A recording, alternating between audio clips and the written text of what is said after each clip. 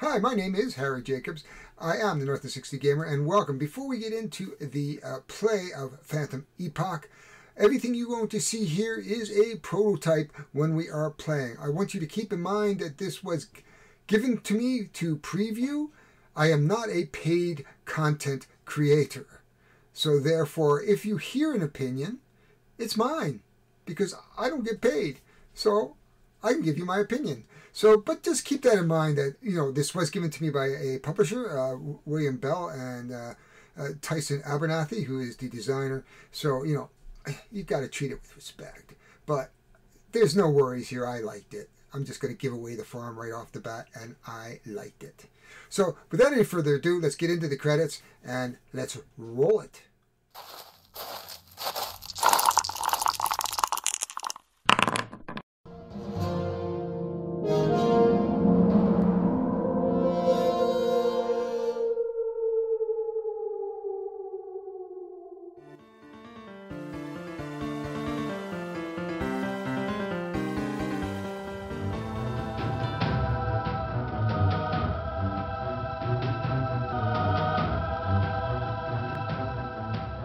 So here we are, we're getting ready to set up the tutorial campaign, and you can see here are the campaign start instructions, and basically what it says is to put A and B together as we've done.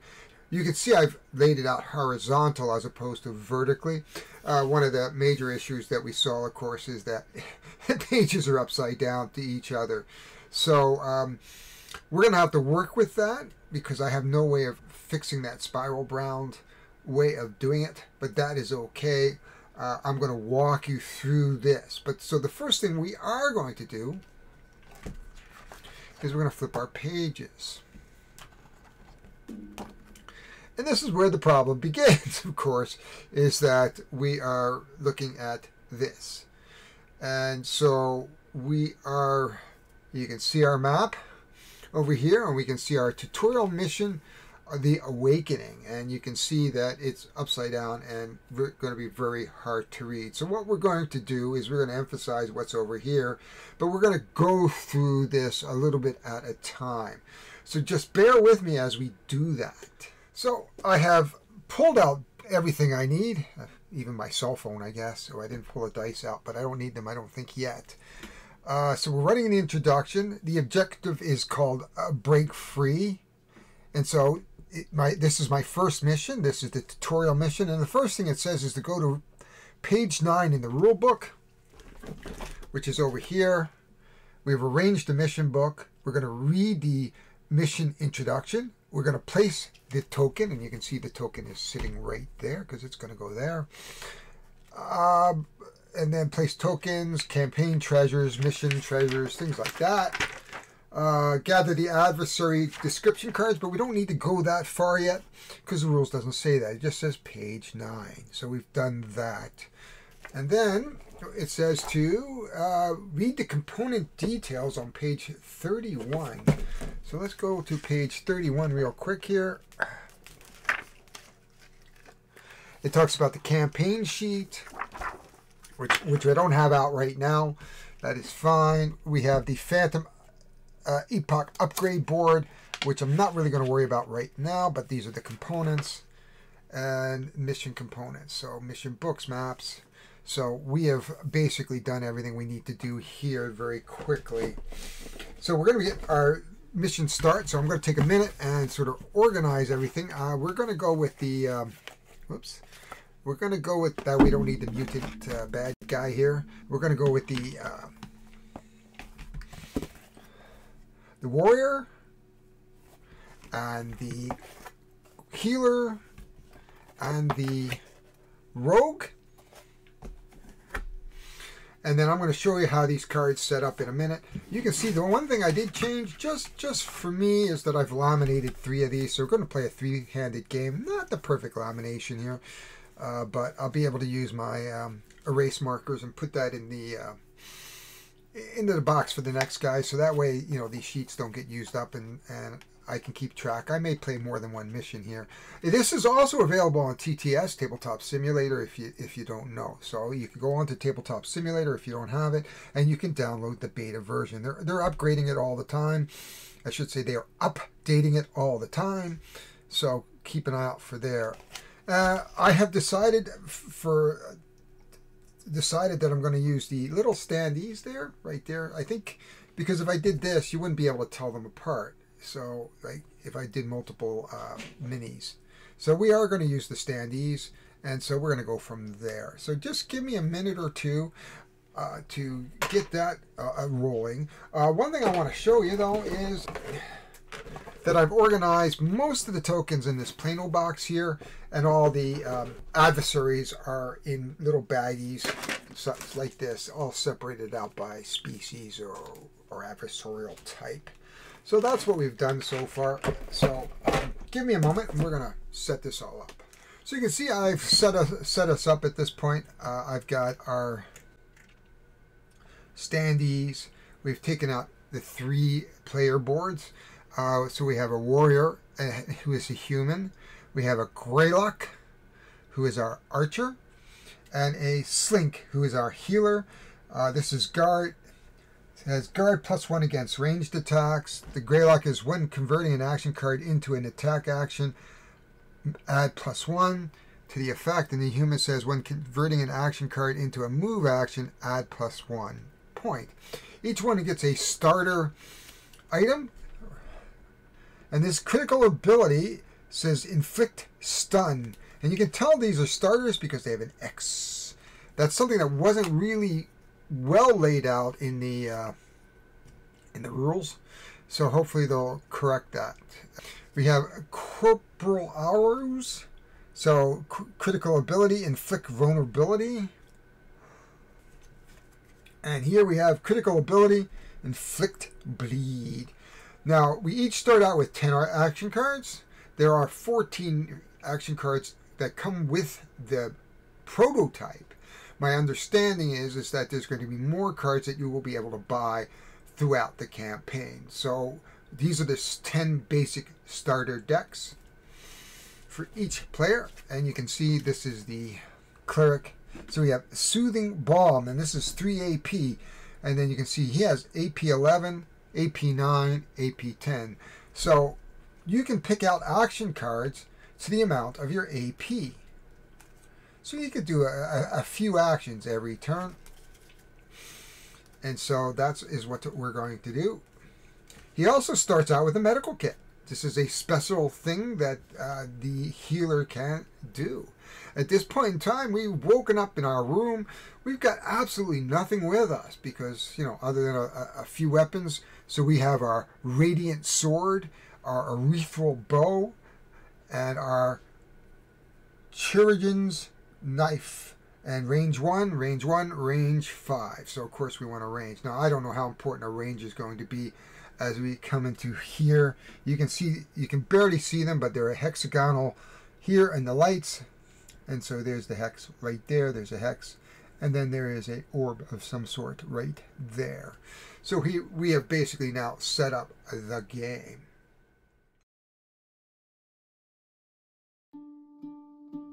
You awake with a start, cold sweat dripping down your face as you take in your surroundings. This dream felt too real, but you find yourself on a cold, hard floor of an unfamiliar, unfurnished room with no recollection of how you got there. 3 of the walls are a dark gray metal without any blemish on them. Where the 4th wall should be is instead an opening into space. Just as it was in the dream, except now a red planet with swirling gas clouds fills the view. You reach out and feel a solid barrier. It is time to begin. The same voice from the dream, now behind you. You whirl around, but there is no one there. 2 portions of the wall melt away, the first revealing a large door, the second a weapon resting in an alcove. You tentatively reach for the weapon and recognize it from the histories of your people. You hold in your hands one of the legendary weapons of the vanished. Break free. The voice commands. The door looks sturdy, but it is not the first door you've had to break down. You ready yourself, repeating the voice's words in your mind. It is time to begin. Greetings, and we are back and ready to play. Here we are. This is the setup. Once you open the door, the only thing I really have to put on is an orb. We are ready to go. We have set up, we are using dice to track our hit points. So 15, 17, and 8, 13. And we have our cards here. So we have each cards. There are 10 cards. There are actually 14 cards that came with the game for each, but we have to buy them in between so we can make them a little more powerful. They each come with their special starting attachment, and we have a critical chance. So basically our objective is to break free. Your first mission begins now. Follow the instructions in the rulebook for setup, which we did, and then we are going to mission start. We're going to read the blue. Thank you very much. We're going to just keep going. We may deal with that later. And for this mission, at this point, all we're going to do is knock the doors down. There's no such thing as critical strikes and fumbles. If we roll a critical strike or fumble, we just roll again. So basically, we're not going to miss. But the idea is that you would roll a basic attack, which is this blue dice here. No, hang on. Where are the dice?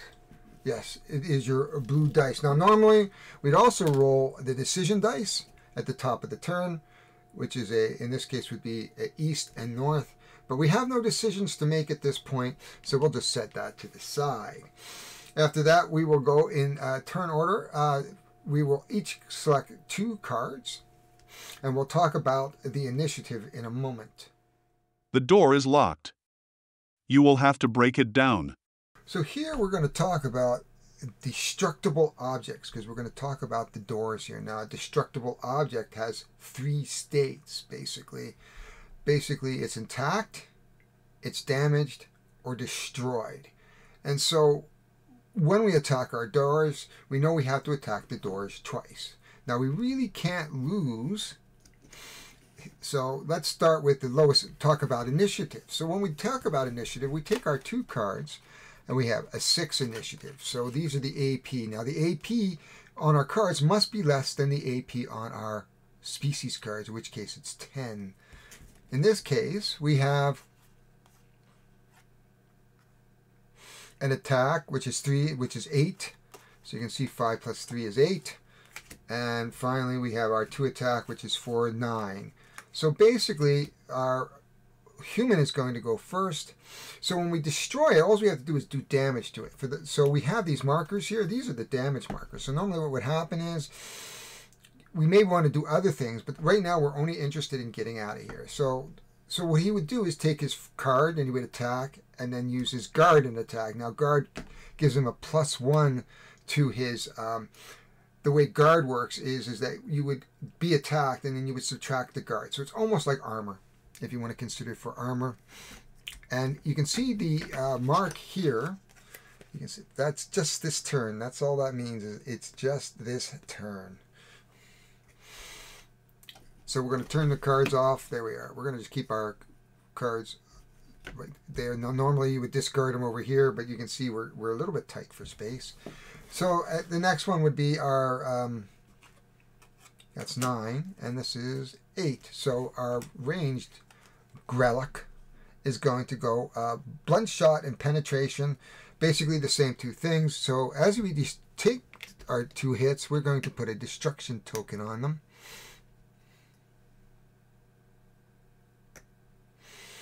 And the third action, of course, he's going to do. Now, normally we would roll this dice, or we would roll. Oh, we actually have to roll the dice, but the rules basically state that if we do a fumble, okay, that's the influence dice.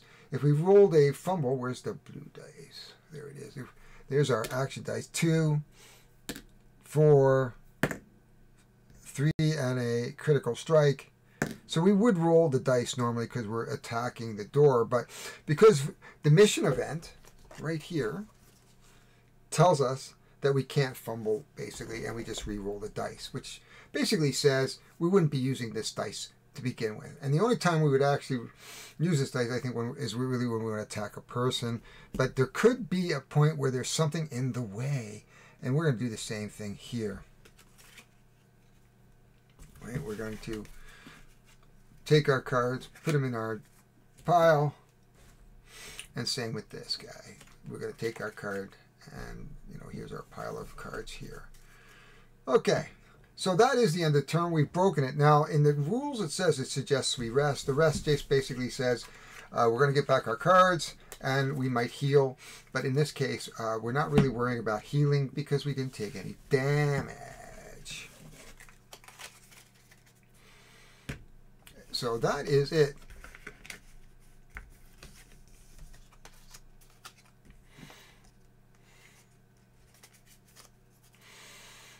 That is the end of the round. Now, during the round, the initiative, if we had someone on the board, and we will eventually have a slink on the board, I believe. Nope, yep, a slink on the board. We will have to deal with that. But right now, these become a difficult terrain. We've knocked the door down. There's splinters everywhere, and therefore we have to get past. So it's going to cost us 2 movement points. And so let us go on to the next round. The door is reduced to a pile of rubble, freeing you from the confines of the small room. Beyond it is a larger room with the same metal walls, floor, and ceiling as the one you were locked in. To the sides you see more doors.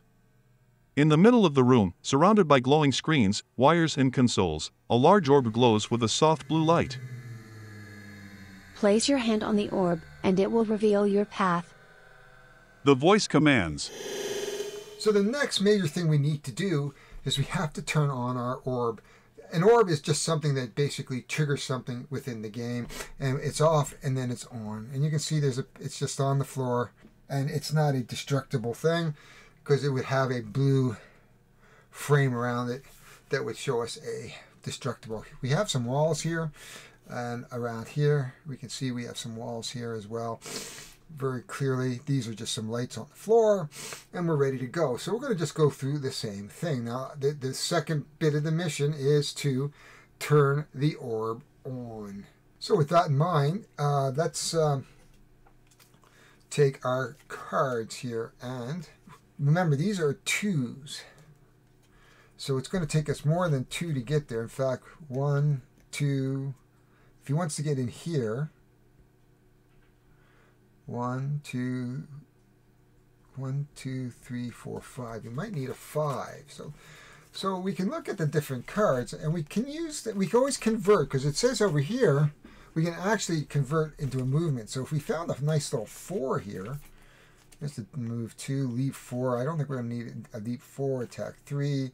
There's an attack range 2, and a parry that's a 7. So being the highest hit points, actually the highest hit points is our ranger. I'm wondering if we want our ranger to turn the orb on, but it doesn't. Yeah, so let's do that. So we're going to just move him, and we're going to keep him here. Let's strategize, because something is going to happen when we hit that orb, and I don't know what is going to happen because we haven't read that far.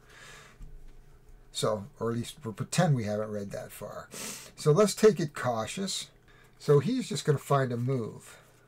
Guard. Move 2, leap 4, attack. So I think he's just going to use his 1 attack card. Well, that's an AP 4, so I don't know whether he wants to do something a little bit better. Okay, must move 2. We have a move 2. That's only going to take us to here. Leap 4, attack 3. Okay, I think we'll do the we'll convert that into a movement, which will give us 4. So this is what we'll do. There, he's going to vault at this point. So he's going to vault. Now, normally you would not, because I'm playing solo, of course, I'm always going to know what they do. But normally you would say, I'm going to move closer to the orb. That would be a generality. So we do want to get him to here, which is 1, 2, 3, 4. So let's just see what we have for a move.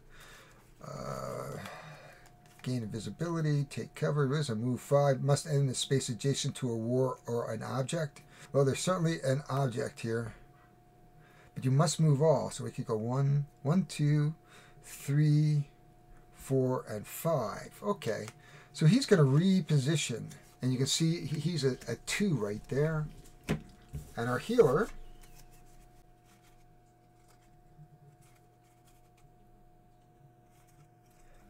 let's just see here. What do we got here? Heal. He's not going to heal self at the moment. Heal 3. We don't want to lose our heals right away. +1 against range. So really not attack. Where does he want to go? 1, 2. 3, 4. So right over there maybe. So we're looking for a 4. Let's convert. Yeah, let's convert one of his attack cards right there for a 4. So in this move, so let's take a look. We have a 3, a 2, and a 4. He's going to move first, and he's going to move 5. Must end on a wall or an object. So anywhere around here would be good. So he's going to go 1, 2, 3, 4, and 5. So we have moved our ranger, who is named Ladar, after a character in there. Now, as soon as he moves next to the orb is going to turn on. Oh, no, the orb is on. What is going to happen?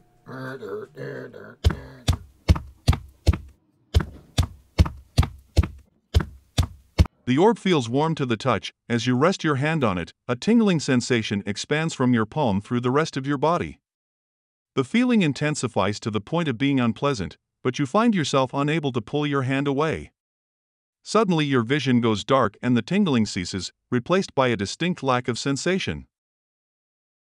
They are coming, and there is naught we can do to stop them, says a male voice, different from the one before, through in the same language. The voice sounds ancient, wise.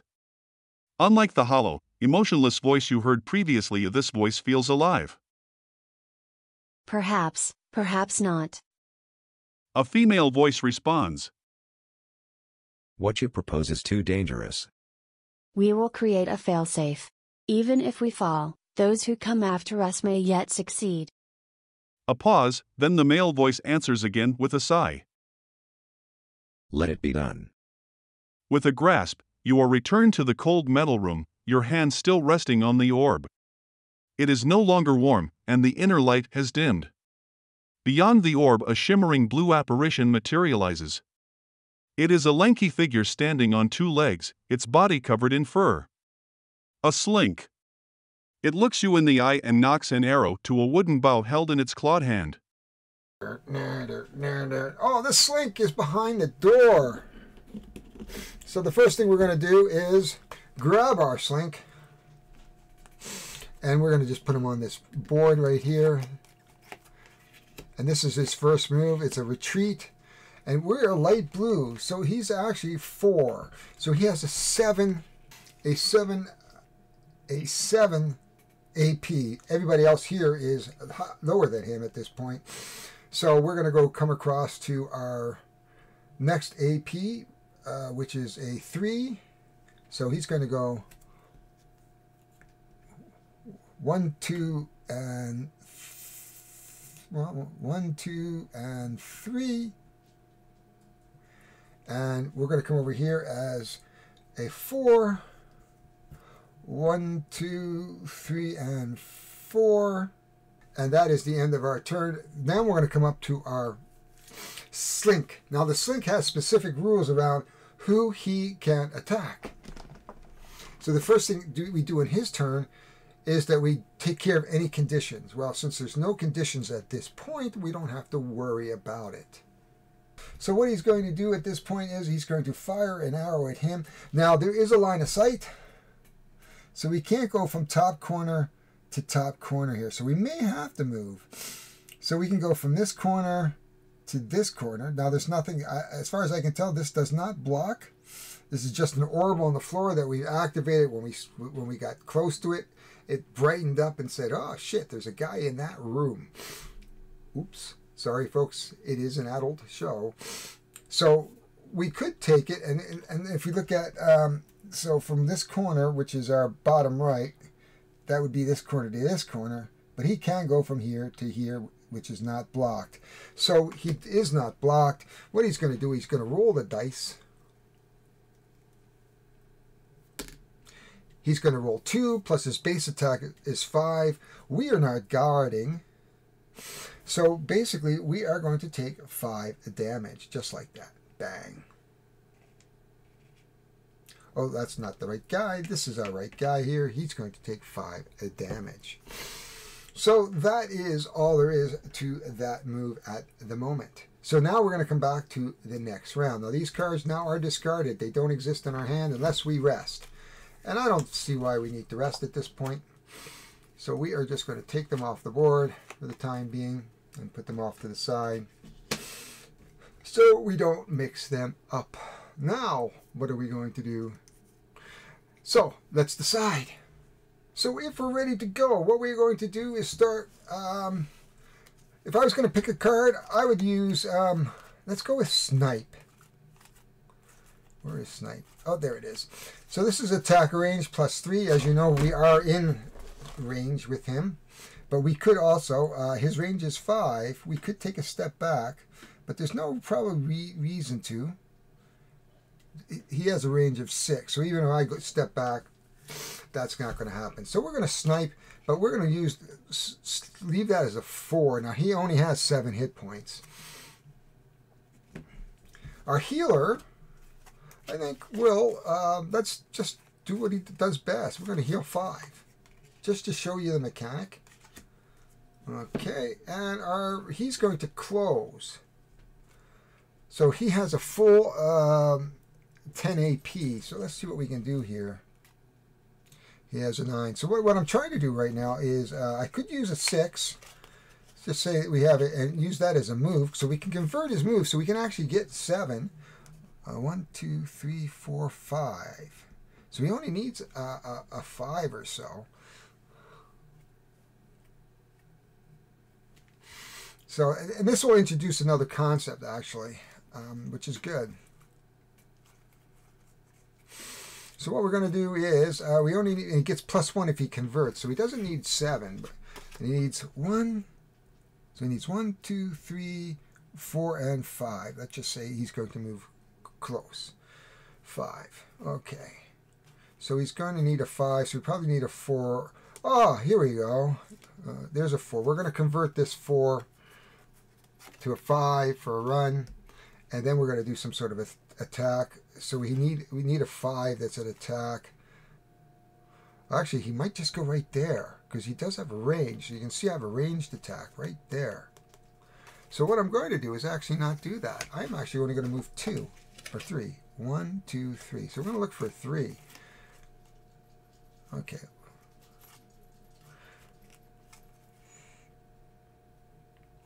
So we're going to do that. We're going to say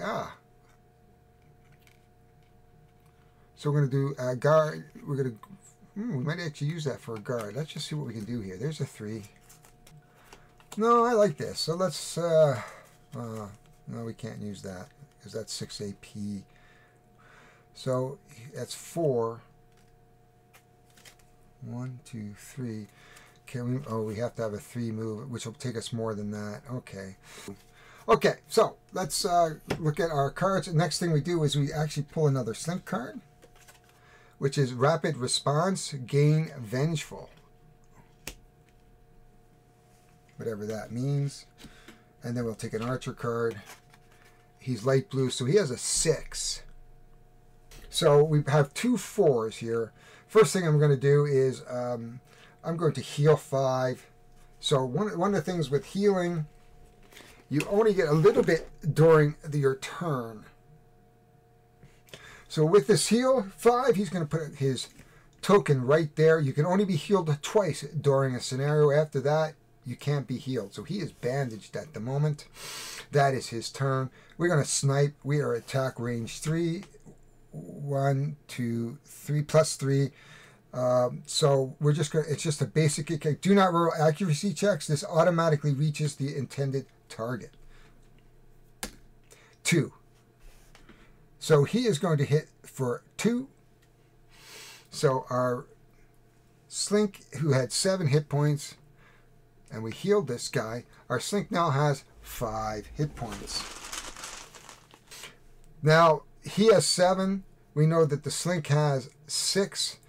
The Slink is Gain Vengeful, which I have no idea what that means. I think we ignore text that we don't understand, but let's take a look what Vengeful is. So in gaining Vengeful, which is not a detrimental, now normally I would put a beneficial token on here, but because we're only dealing with a limited amount, we won't do that. But there are a bunch of tokens here in my little Plano box right here, and he is Vengeful for the turn. But since we're only dealing with one monster, he is Vengeful. What that means, if we're going to melee him, that we are going to be He's going to stand up again. He's not going to get knocked down. He's not going to get stunned. And basically, he's going to take a pot shot of attack -1 on us. But at this point in time, we don't have to worry about that. He is going to take his closest pot shot to our Ranger again. Ladar, that is Yankin, and that is Angel. So he does a critical strike. Oh, so nope, he hits with a 4. So 4 plus his basic attack is 7. Ouch! So he takes off 7 and 4, leaving this guy with 10. That is okay. Now we are going to convert our... We are going to move 3. We may, when converting an action card into mouse, add 1 movement point. So we could go 1, 2, 3, up. When converting an action card, add what? Okay, so that would put him 4. So that's okay. So if he does that, he's going to go 1, 1. So he's here 1, 2, 3, which is what we're at, but he has to add 1. So he's going to end up right here 4 next to him. So we are now going to convert this into a melee, which is 4. We are going to not necessarily blitz it. And so we're just going to do a melee attack, which is a 4. So he's going to do 4 damage to our poor dude. And then our poor slink, I should say. So he's going to do 4 damage to the slink. And then what's going to happen after that is that he is now going to do his vengefulness. So he's going to roll the dice.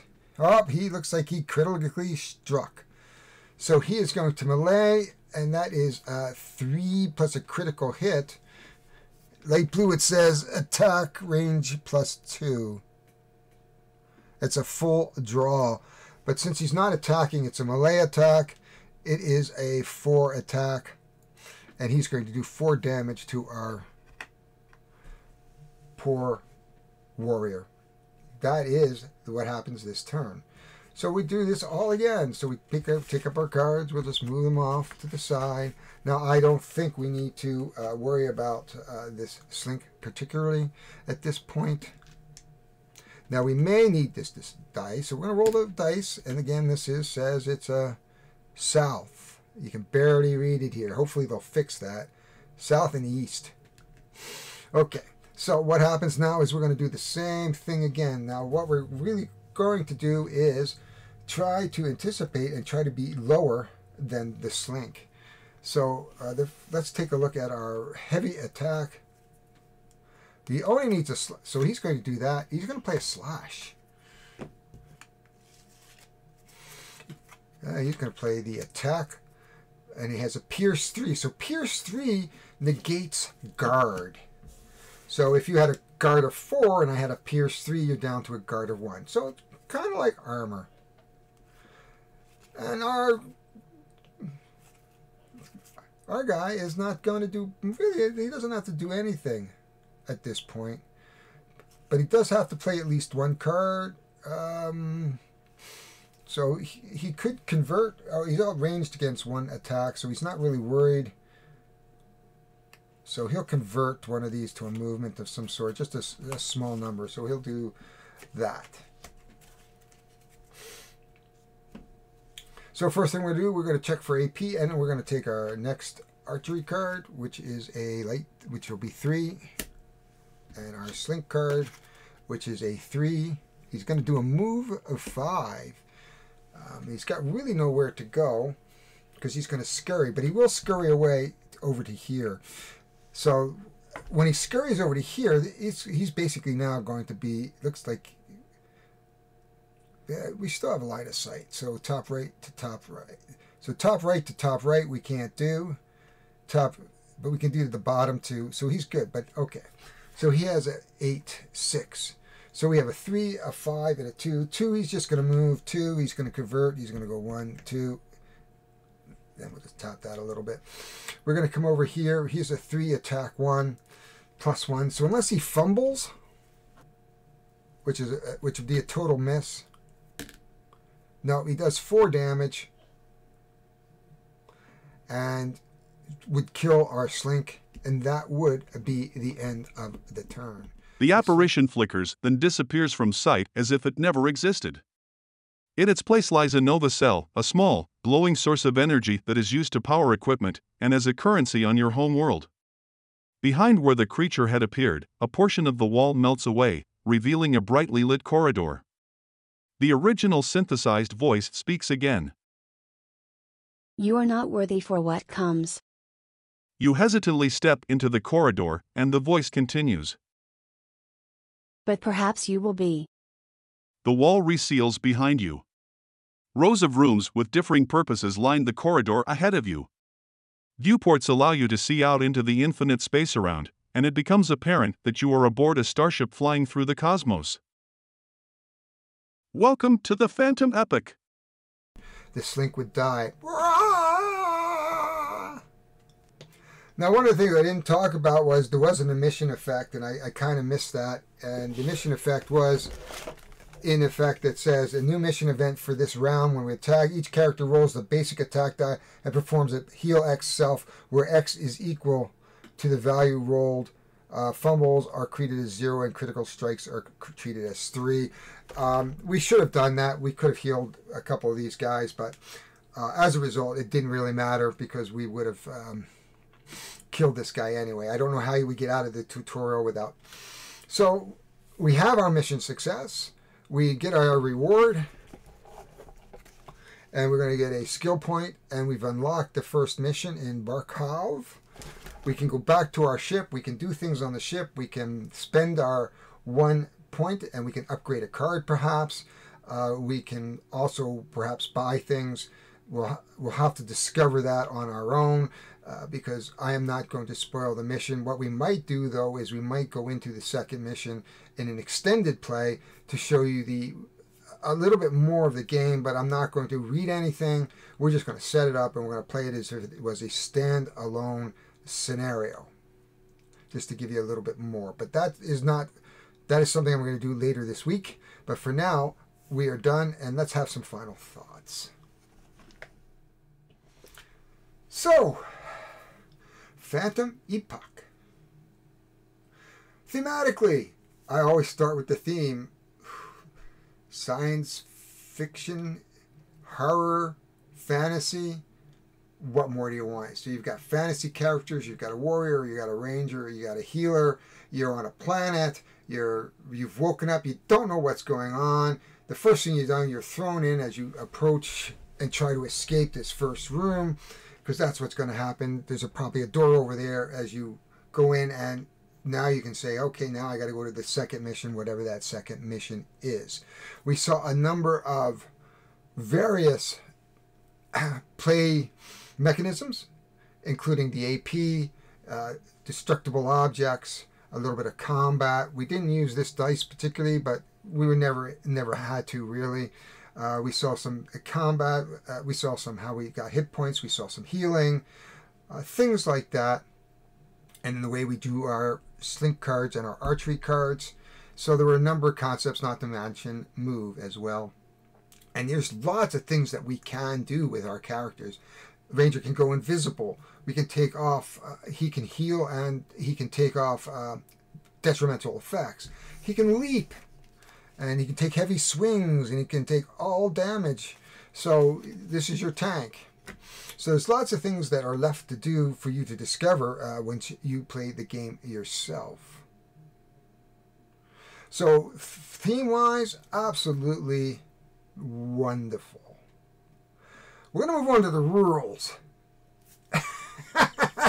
So I did have some problems with the rules. I did talk to Anthony, the designer, and sort of sent him some notes on my practice playthrough. So yeah, I did know what was going to happen there. So I was able to anticipate a little bit. But one of the things I found that the rules were laid out a little strangely because you were jumping around all the time. Like, okay, go to page 8. Oh, and then what is initiative? Oh, I got to go way over here. So it didn't really follow as logical an order as I probably would have liked. So if you think of War or Mine, or even Pandemic, or even some of the Fantasy Flight games like Arkham Horror, they try to take you through at least the first round or two, and then throw you at the rules. So one of the things that we could do is have a quick start guide, which they kind of do with the scenario, and it gives you just enough and says, go read this rule and read that rule. That's good. That really helped. But there were a couple of concepts like initiative that I really didn't get 100%, and I did have to watch their video. So hopefully, again, all prototype, guys. So this may not be the final way these rules look. And there might be some changes. Also, there's going to be some reference cards. I asked about that. You're going to have some reference cards. Like, you bury the icons in the book, and I'm going to have to look it up. We'd better have it on a sheet much like this, or even in a little book that says, if you've looked at Vito Lasarda book, especially Lisboa, all the reference stuff is in one book, and you just flip through it and say, oh yeah, cleric number 53. That's it. So, so there are some inherent issues at the moment with the rule book. Hopefully they will be fixed. Mechanics. There's nothing wrong with this game. Very easy to pick up, very easy to play. If I would almost say that first scenario would fit into my 5-5-5 category. 5 minutes to set up, 5 minutes to learn, and 5 minutes to play. Now, the learn is a little bit flexible. I would say about 10 minutes. So it's not really a true 5-5-5 game, but it doesn't have the complexity of Jaws of the Lion or Gloomhaven in these types of games. And these games are becoming very, very popular with the spiral-bound books, as you know, when you open up to the maps and they lead you through the game. So excellent kind of mechanisms that are going on here. The unique mechanism that I really like is AP points. You can't use more cards than your AP. So, but you don't always want to use all your AP, because if you're trying to get under, like we did here, and go before the slink to destroy him, we want to have higher initiative so that our attackers can get him first before he picks us off. We don't want to, like in Gloomhaven, there's always that risk. And same here. There's always that risk, right? But if you go with low enough cards, chances are you're going to be faster than the slink, because the bad guys always lose. So, mechanic-wise, I really liked it. Replayability, well, it is a narrative form game. I don't know what the final product's going to be, how long this game is, how you got plenty of missions. In fact, there's like 30 missions and branching. Each planet has like 15 or 14 missions. So there's like at least 60 or 70 missions. There's got to be, just based on that, if it only takes an hour for each mission, and I think some of the missions are going to be bigger, even an hour to 2 hour, you got somewhere between 50 and 100 hours of game here. Even if it's $150 an hour, $150, that's $3 an hour. If you discount the fact that I had to spend 3 hours sort of sorting through all this. Beyond that, it's hard to speculate value this early on because I don't know all what's going to be in the Kickstarter. I don't know what the add-ons are going to be. I don't know what the final character counts and boss counts and monster counts and all those things are going to be. So it's very, very difficult to speculate value. But if you like these type of adventure games, which I do, I don't think 150 is going to be outrageous. Now, Jaws of the Lion was cheap. It's $50 retail, right? It was never a Kickstarter. So hopefully there will be a standard edition that probably, I would not say, this game would probably be a $70, $75 retail, perhaps, depending if you don't get everything that the Kickstarter has. So if you get the Kickstarter, you're probably going to get a lot of stuff, and the retail version, maybe not as much. So I don't know how they're planning to place the retail version of this. So hard to say where that value is going to fit. Based on my experience here, I think it's a fine game. There's lots to explore here. I do want to do another scenario before I have to send this back, or maybe 2 scenarios. So I am going to have to send this back probably in a week. So I want to get this video out, because if I have to do more taping, I want to be able to have that opportunity to get back here and fix things if I've made a lot of mistakes. So I'm going to give it 2 thumbs up. If you see this on Kickstarter and you like these kind of adventure crawlers with these books and sort of easily eased in like Jaws of the Lion, then this is going to be a game for you specifically, and I would highly recommend it at this point. So one thing I should say, this is not paid. So the opinion you're getting is my opinion. So keep that in mind when you think about all the things that I've just said, that this opinion is mine. I do not get paid for this. I do it because I want to bring these games to you and show you these games, and I think the designer should be very proud of this game. And he was really looking at and the thing that strikes me the most when I was talking to Anthony was it was the AP mechanisms where he started. Well, I've got this idea for an AP mechanism and then fleshed it out. So you can see how he's taken something a little bit different to give that mechanism of initiative just something a little bit different, a little different spin. So, or else what would happen is this would be a same old game, and this is not that at all. This is a unique game. These dice, very, very unique. I love the idea, and in fact, this works out way better, I think, than what is in Gloomhaven, where you kind of make a bunch of decisions. Here, I have to make a decision at the end of the day. So, like, if we were looking at our Slink, and he was going to fire, let's just say he was going to take his closest target here, what would happen is if this was the primary target, he was his primary target, and say this was here. Now his closest should be this guy, but let's just say we were standing here. They're both 2 away, 1, 2, 1, 2, and he's from here to here, or here to here, where if he has to intersect down here, and he's on the orb. But what he would do is he would have to, one of the things he would have to do is this idea of, does he hit? So if this is his primary target, and he intersects here with the guy next to him, I would actually have to roll this dice. So in this case, he fumbled, which he would miss. But if he had this, he would actually hit this target, or he would miss altogether. So there's always, he might miss this guy, which is what we want, or he might, but if he fumbles, so if he fumbles, he would hit this character, as opposed to the target. So he would hit the target here. The target is never part of the thing. So we would move on. If there was more than one that would be intersecting here, you know, because he's a ranged guy, he would try to fight them first. So even if there was, say, a object here, and I was standing here, the object may not be line of sight, so he might have to roll the dice and say, "Oh, it's great, I missed it." But if he fumbles, he's going to hit the